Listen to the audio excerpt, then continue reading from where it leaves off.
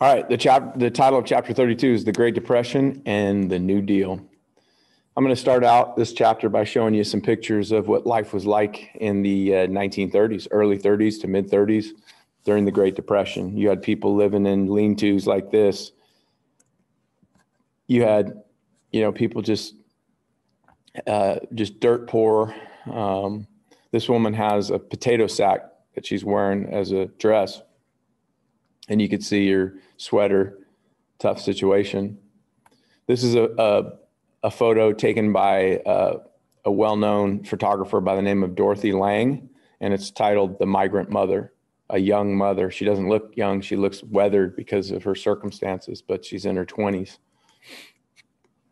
Here's another picture of the migrant mother and her family, a Dorothy Lang photo, living in a tent. That's another example of a lean-to in the background there.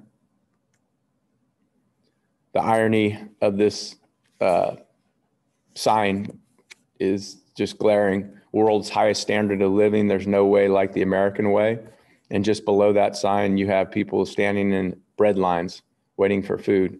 Lines were very common, as you could see down here and up here in this picture, whether it's, you're in line to apply for a job, in line at a soup kitchen, in line to get government food stamps, things like that.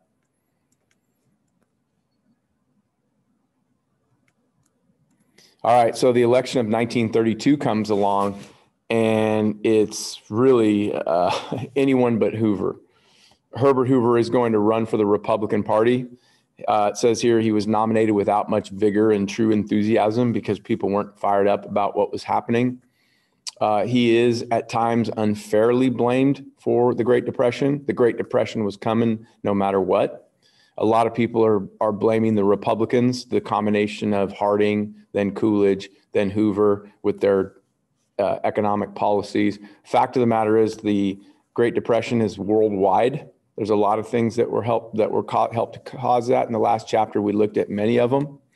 He is being opposed by Democrat Franklin Delano Roosevelt. Remember, I told you about him in the last chapter. He was a vice presidential candidate under Cox, who lost the election of 1928. He was a cousin of Theodore Roosevelt. He was the former Assistant Secretary of the Navy. He's had a very similar path to the presidency as his cousin. The difference is they're from different political parties. Theodore Roosevelt wasn't very happy about his cousin FDR becoming a Democrat, but he accepted it. Franklin Delano Roosevelt was married to the niece of TR, so yes, they were related. They were cousins. FDR was suave, kind of cool and conciliatory, meaning he was a politician and he negotiated, he compromised with people. TR, on the other hand, was more confrontational, so a little bit different there. In 1921, FDR was stricken with polio, which is a terrible disease of the nerves back then that took away his ability to walk. He was paralyzed from the waist down. Early on, he was paralyzed higher, but then regained some of his movement in the upper body. But from the waist down, he was paralyzed and was never able to feel his legs ever again after 1921. He was bound to a wheelchair, but through hard work and determination, he was able to get himself to walk with crutches. And I'll talk about a little more about that in a while. You could see here what a massive victory it was for FDR. For the electoral vote count, 472 to 59. Noteworthy here was the transition of African Americans from the Republican Party, the party of Lincoln, to the Democrat Party, to the party of Roosevelt, who they thought would be someone who could definitely help them out. Roosevelt. His famous line that he delivered in his inauguration speech, the only thing we have to fear is fear itself, pretty much sums up his presidency. Not everything that FDR did or tried worked, But if it didn't, he would acknowledge it and go back to the drawing board and come up with something else. He would try. And then if that didn't work, he would try again. Yeah, the only thing we have to fear is fear itself was a profound thing to say during this time that Americans were so deep in the Great Depression. So here is one of the few pictures that we have of FDR in a wheelchair. You know, he believed that it was a weakness. You know, it's sad to think that he felt that being in a wheelchair or being handicapped was a weakness, but that's how he felt. He never wanted anybody to picture him in a wheelchair, and this is one of the few that we do have with him in a wheelchair. He would oftentimes travel to Warm Springs, Georgia, where he would bathe himself in the natural springs that supposedly give relief to people who were stricken with polio. These natural hot springs and all their minerals in there supposedly helped. He enjoyed it so much that he bought a home there and he built a hospital. He paid for and had built a hospital for people who were stricken with polio, where he built a huge pool that's in the background here that was the water came from the natural springs around that area. So people who had polio would go to that hospital, and he would oftentimes go there and visit with patients and swim with them. The FDR Memorial in Washington, D.C. is one of the newest of the memorials, very controversial at the time. That it was opened in probably late 90s, 1997, 1998, somewhere around there. There's a big controversy of how to depict Roosevelt at the very end of your experience of walking through the FDR Memorial. It's different than, say, the Washington Memorial or the Lincoln Memorial or the Jefferson Memorial that are massive and huge and tall. The FDR Memorial is more sprawling. You walk through it, many acres. But the controversy was how to depict him at the end, whether to put him in a wheelchair or not. Handicap rights advocates were saying you need to put him in a wheelchair because he's an inspiration to those with handicaps, who have handicaps. And then historians say, well, he didn't want anybody to have any pictures of him or see him in a wheelchair. And also, he really said, he never really wanted to have a memorial dedicated to him bigger than his desk. That was a quote from FDR. So not only if you depict him in a wheelchair are you going against his wishes, but you're also going against his wishes by even building the memorial. So anyways, they compromised, and they have a small statue within the memorial of him in a wheelchair. And there it is right there. At the very end, like the very last thing you do as you walk through this monument is you see his statue that's right here. It's big. It's pretty big, not Lincoln big or Jefferson big, but it's big. I'll show you a picture that gives you some perspective. But you could see that he is in a chair. It doesn't appear to be a wheelchair, but it is. If you go around and you go to the back of this, there's a chair that's sticking out, very symbolic of him.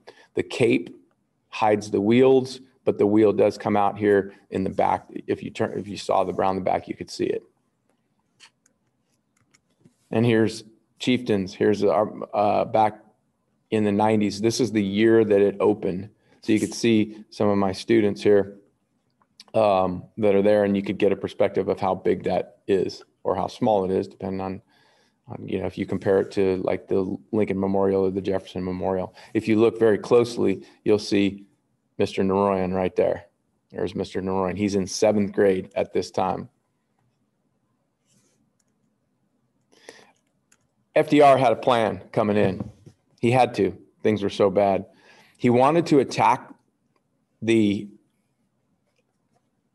Depression and use by way of the 3 R's: relief, recovery, and reform. Relief was immediate. You have so many people that are out of work, that are homeless, that are hungry. They need a relief right now. That would be something that Hoover wouldn't have done with his rugged individualism stance. He would not have been willing to give handouts to anyone. But Roosevelt's more like from the school of desperate times lead to desperate measures. So sometimes you got to give people handouts. Recovery would be long-term. If you just give somebody a check or whatever, that's just going to be temporary, like relief would be. Recovery would be long-term. How do you create jobs so that that check comes every week? You getting a paycheck. Any kind of job creation was recovery. Reform was changing the system so that we're never in this catastrophic state again as a country. How do you reform the system? Because something went wrong to get us to that point. How do you make sure it doesn't ever happen again? So the combination of these three, relief, recovery, and reform, definitely was a plan of FDR, and would be a great essay down the road about relief, recovery, and reform, of course. Okay, so let's talk about, this is a great example of relief. The biggest problem coming in for Roosevelt as he saw it was banks closing. And you know that Hoover, with his Reconstruction Finance Corporations, tried to help banks by giving them loans, and people complained saying you're giving loans to banks, but you're not giving food to people.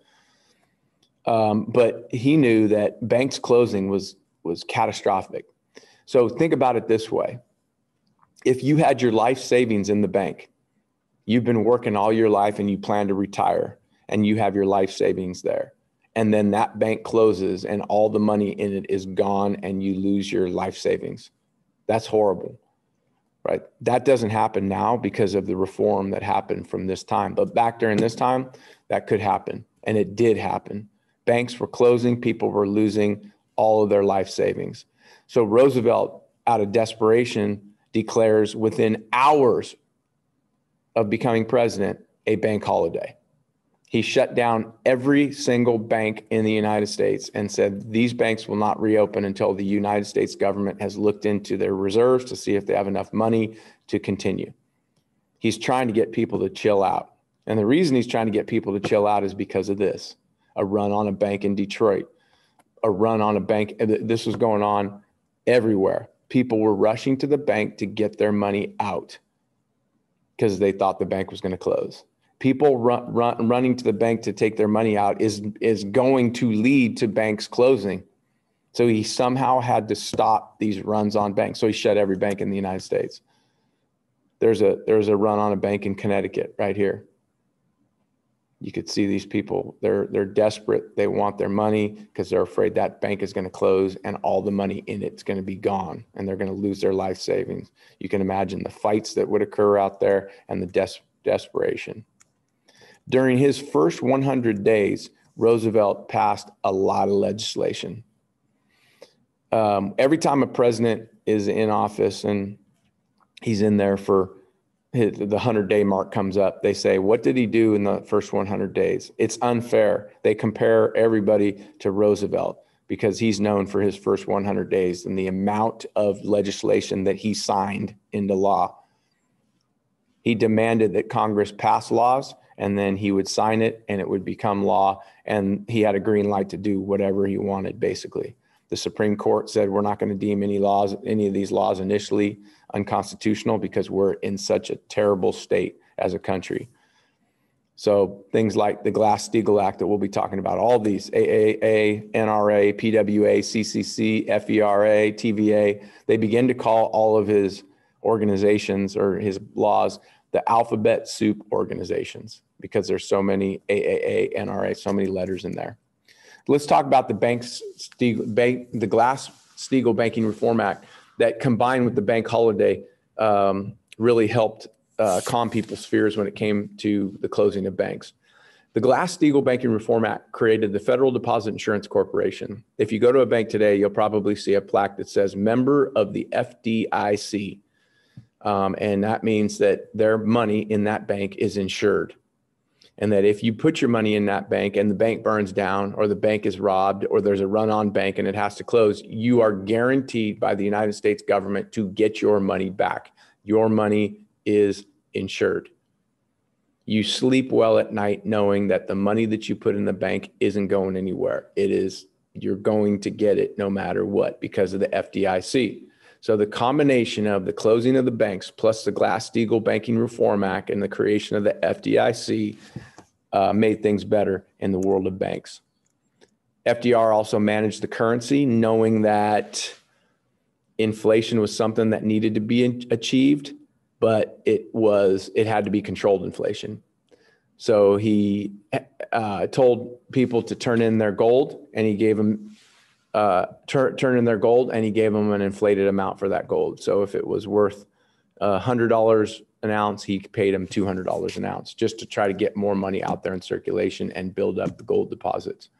The CCC, the Civilian Conservation Corps, probably one of the biggest job creators during the Great Depression was the CCC. It put 3 million uniformed young men between the ages of 18 to 24 to work, and they worked mostly in national parks like Yosemite and Glacier National Park, Yellowstone. They reforested areas that needed to be reforested, meaning they planted trees. They became firefighters. They drained swamps. They controlled floods. They built trails that you could use to go hiking. Each man was paid $30 a month. 25 of it was sent home to their families, whether that be their wife if they're married or their parents if they're not.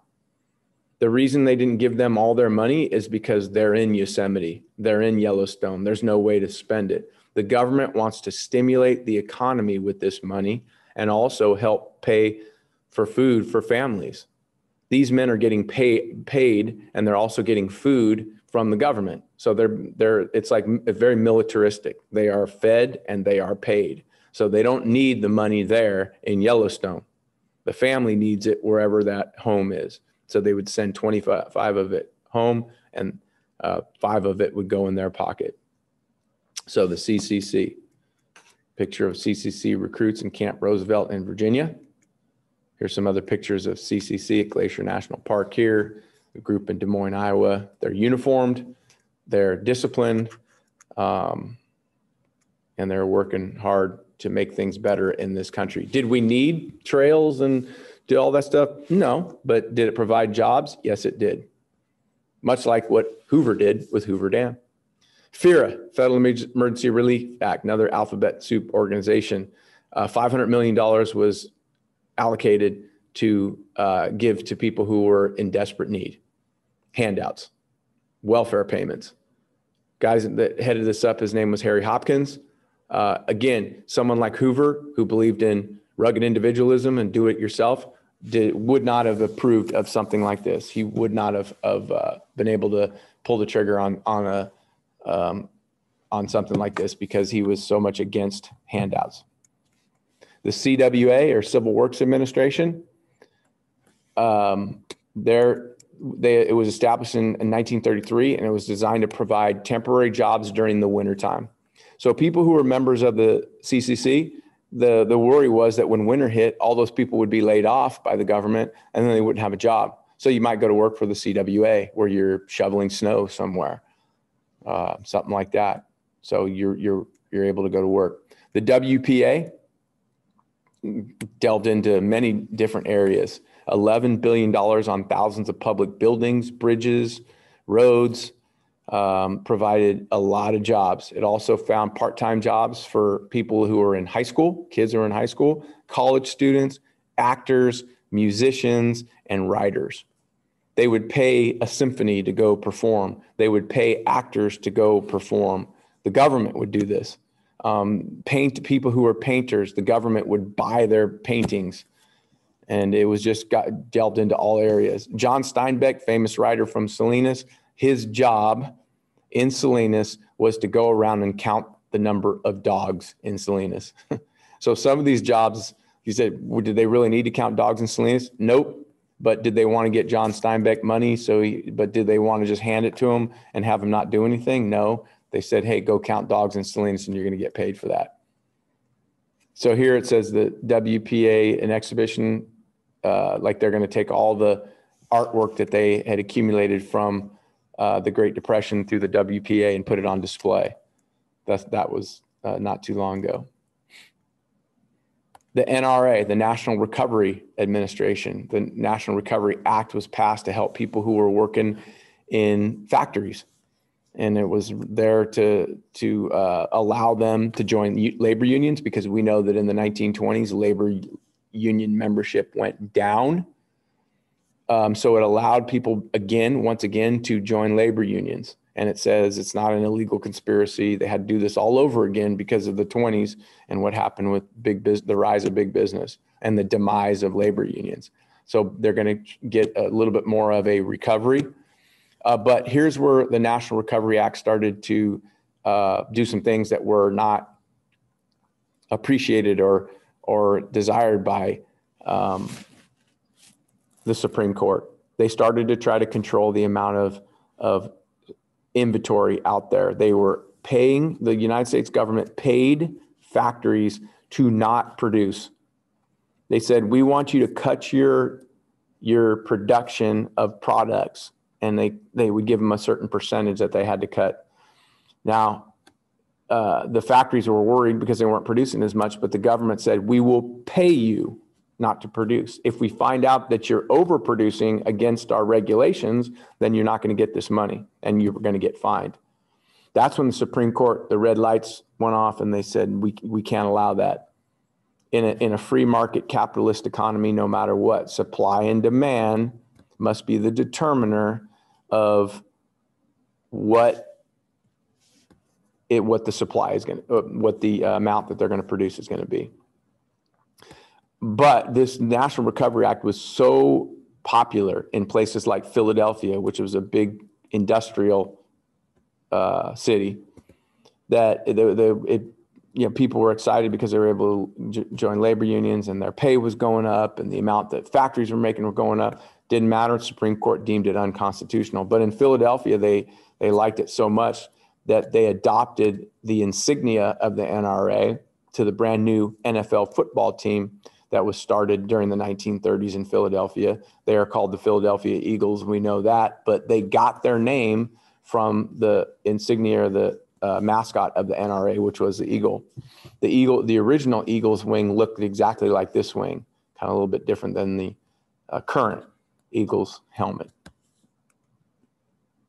All right, the 21st Amendment was passed that repealed the 18th Amendment. There was a lot of talk going on, and Roosevelt was in favor of it, of repealing prohibition, allowing people to drink again. I mean, heck, people were drinking anyway, so they said we might as well make it legal. We might as well open up bars. Maybe that will stimulate the economy. And heck, while they're at it, they decided to tax alcohol, and the government would get that money. So they felt it was a win-win because, one, they're stimulating the economy through the opening up of businesses again, like bars, and two, they're going to tax the whiskey. So the 21st Amendment was passed. And here's a crowd in Wisconsin, Madison, College Town. People very excited because the barrels started rolling again, meaning that they were going to start producing beer. Okay, another one of the alphabet soup organizations that was very important, although it also will be deemed unconstitutional, is the AAA, the Agricultural Adjustment Act. The Agricultural Adjustment Act paid farmers not to produce. Right? They told farmers, look, we're going to fight the big O, overproduction, by paying you to take 20% of your land out of production. So they had them take 20% of their land out of production, and then they paid them like they farmed that land. And once again, the government told farmers, if we find out that you're planting illegally, then we're going to fine you and you're not going to get this money. So farmers were smart about it. Production was cut. Farmers' profits went up by like 125%. However, the Supreme Court didn't care. That green light that Roosevelt got in the beginning is going to turn yellow and then eventually red, and he's going to get super frustrated by that. The Agricultural Adjustment Act was overturned, in 1936. And so what Roosevelt did is he went back to the drawing board and he created the Agricultural Adjustment Act 2. And it's also known as the Soil Conservation and Domestic Allotment Act. And in this one, he tweaked the Agricultural Adjustment Act.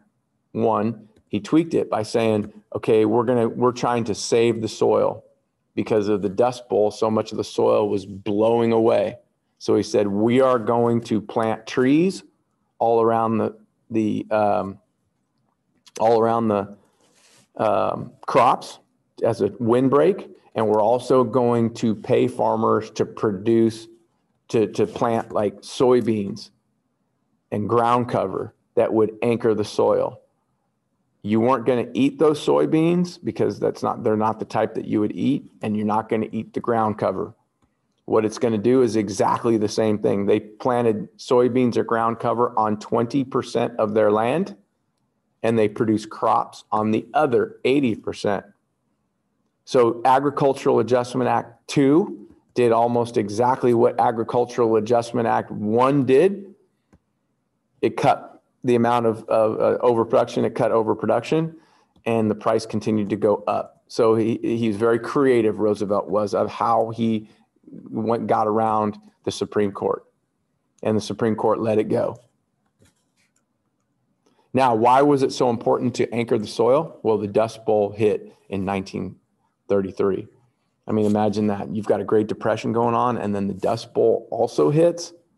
So just, a lot of things going on. It's kind of like the coronavirus and the murder hornets thing going on, right? It's like one bad thing and then another bad thing. So the Dust Bowl 1933 really hit the Midwest hard, places like Missouri, Texas, Kansas, Arkansas, Oklahoma.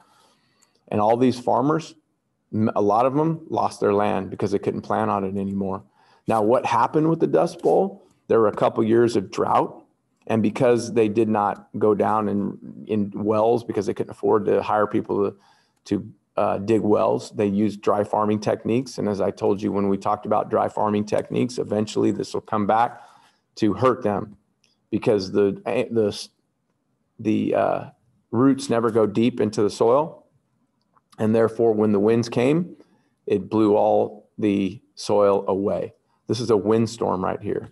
Looks like the end of times or something. That's all dirt because of dry farming techniques. Now, what's the difference now is there's a huge reservoir of water under the Midwest that they're able to tap. And even if there's dry seasons, a couple dry seasons in a row, they're able to still water and deep soak that area so the roots get deeper and you don't get the Dust Bowl happening anymore. So just some pictures from the Dust Bowl. Here's the affected areas where the Dust Bowl hit. It hit hard in the black areas there. Here's a picture right here, Salinas or bust. I say Salinas because many of the people from Oklahoma and Arkansas, known as Okies and Arkies, moved to Salinas and started farming here and moved to the east side of Salinas and became basically farm workers. And then when World War II hit, the Okies and the Arkies went to fight overseas, and Hispanics came up from Mexico and other Latin American countries through what's called the Bracero program, and then they started doing the farming. But Salinas was a common destination for people from Oklahoma and Arkansas and Kansas and Nebraska. They came here searching for a better life because they lost their farms because of the Dust Bowl. The Indian Reorganization Act, also a bill signed by Roosevelt. And basically it gave Native Americans back a lot of their rights that were taken away from them. In 1887, we know that the Dawes Severalty Act was passed that said that Native Americans had to stay on reservations and they would get 120 acres of land as long as they were good little Americans, right? That they dressed like Americans and acted like Americans and didn't do these sacred Indian dances and whatnot. And the Bureau of Indian Affairs would report back if they were doing that. Well, the Indian Reorganization Act encouraged tribes to preserve their culture and traditions now, bring those back and corrected a lot of the wrongs from the Dawes Act, allowed them to open casinos so they could make money. The SEC, another alphabet soup organization designed as a watchdog to watch over the stock market, to make sure that the stock market was more of more as a trading area business rather than casinos where people were gambling and they were going and getting loans, on margin loans. So the SEC, still around today, their job was to prevent another crash and to monitor the stock market so it wouldn't get like it was. Definitely a reform. Definitely a reform. Things like the CCC, WPA, CWA, they're all job creators, so they're recovery. Reform, or SEC is reform. The Tennessee Valley Authority is probably all of the above. It's probably relief, recovery, and reform. Again, this TVA is still around today. What TVA wanted to do was they wanted to provide jobs for people, and building dams is hard work. And it created a lot of jobs through the building of dams. Dams are very valuable because they provide electricity.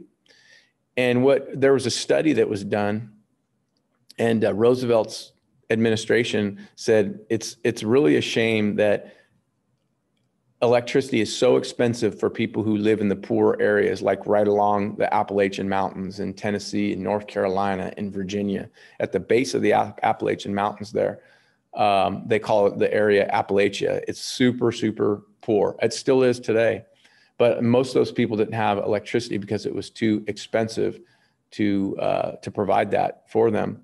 So the government said, we're going to provide electricity to Appalachia.